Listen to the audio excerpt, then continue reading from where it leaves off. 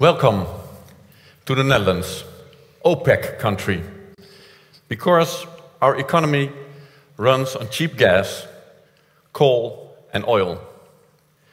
And the companies behind that, they make us believe that we'll keep on doing that for the decades more to come.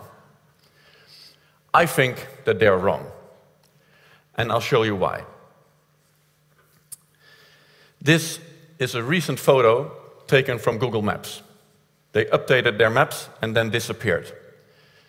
This is a new factory being built in Nevada, USA. And it's not just a factory. When it's ready, it will be the biggest factory of the USA after the Boeing factory. It's being built by Tesla Motors. But they are not making cars there. They'll be producing batteries, just batteries. In fact, when this factory is ready, the total battery production in the world will double at once.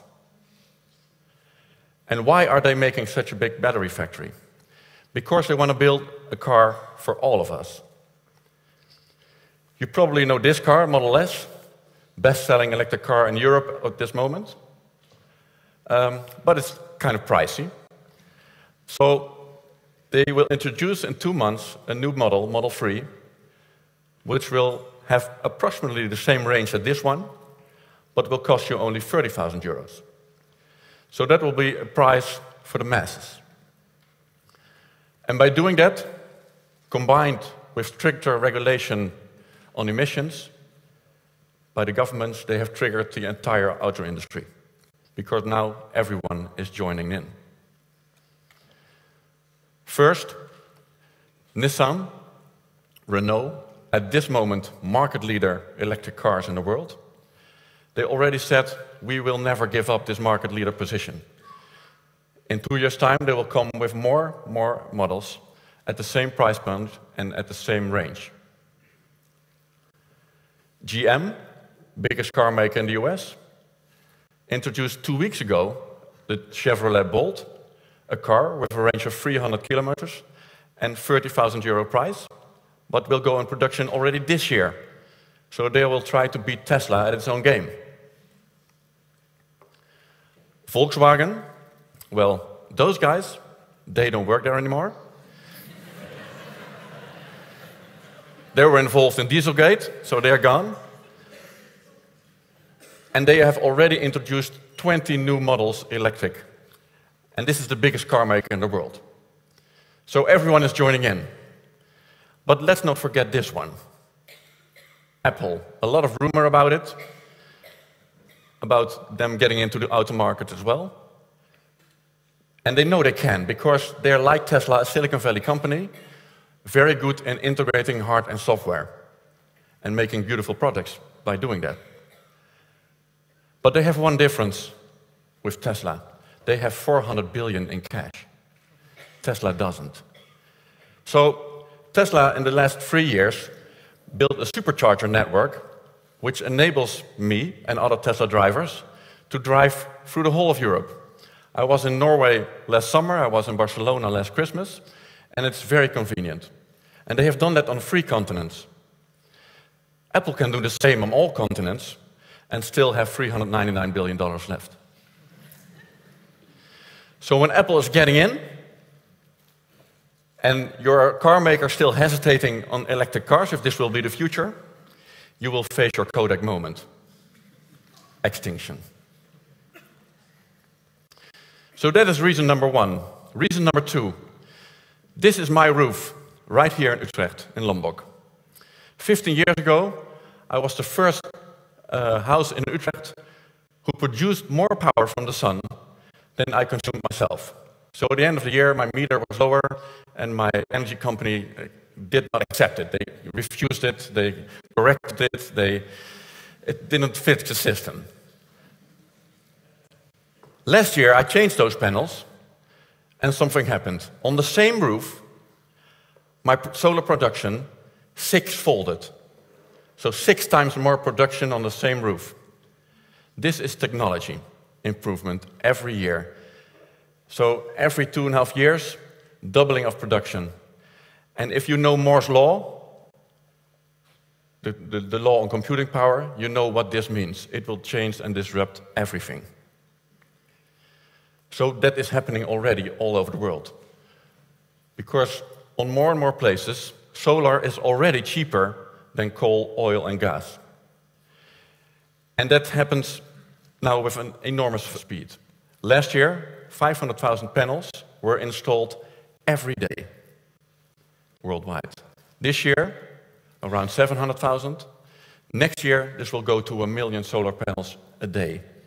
This is like a coal plant in 2 to 3 days being built with renewable energy, just solar. And when you combine this unstoppable solar trend with more and more electric cars coming into our neighborhoods and our country, then a new energy system emerges. And this is why. One charge of a Tesla battery can power a Dutch household for more than 10 days. This Norwegian house, where we were last summer, for more than a month, on one charge. So are you getting it?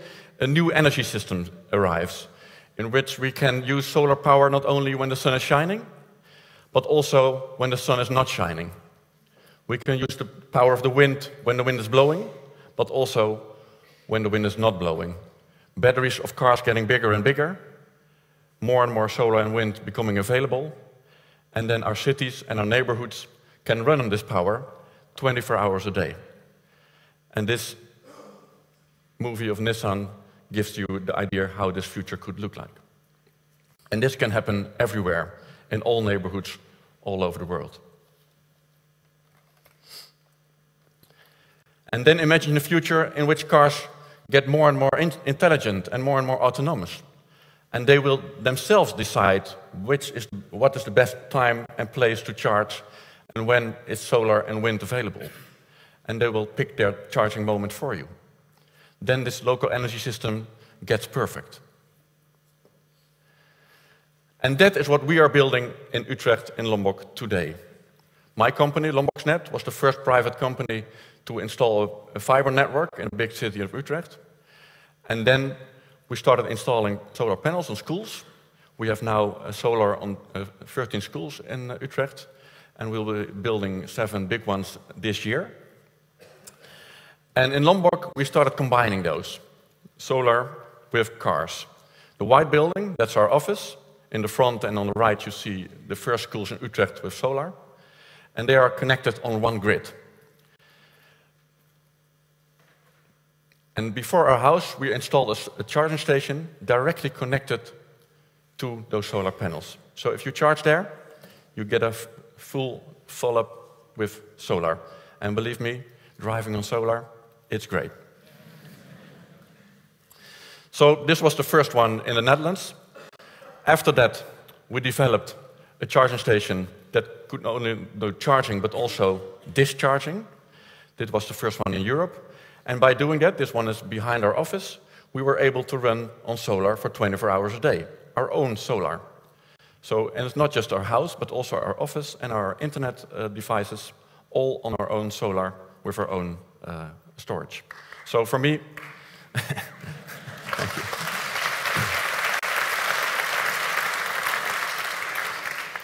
So for me, no more coal needed. Last year, we introduced a charging station that can do both.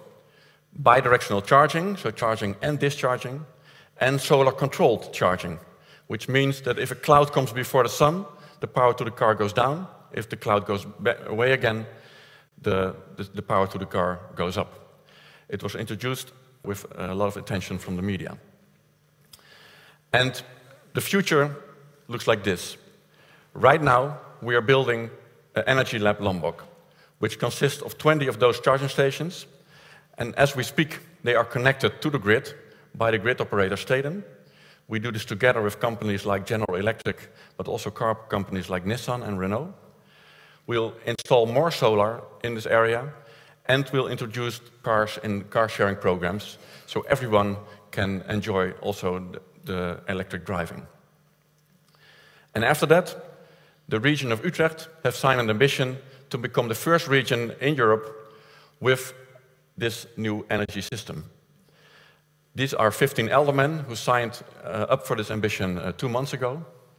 And this will be a new region and a new system based on 1,000 solar chargers, 1,000 electric cars in a car-sharing program, and 10,000 of new solar panels.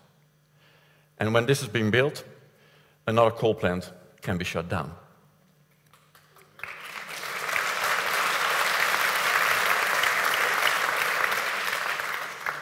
So the future, tomorrow your car will run electric, the day after it will power your house, and it will be 100% renewable, it will be 100% clean, and it will be the end of coal, oil and gas.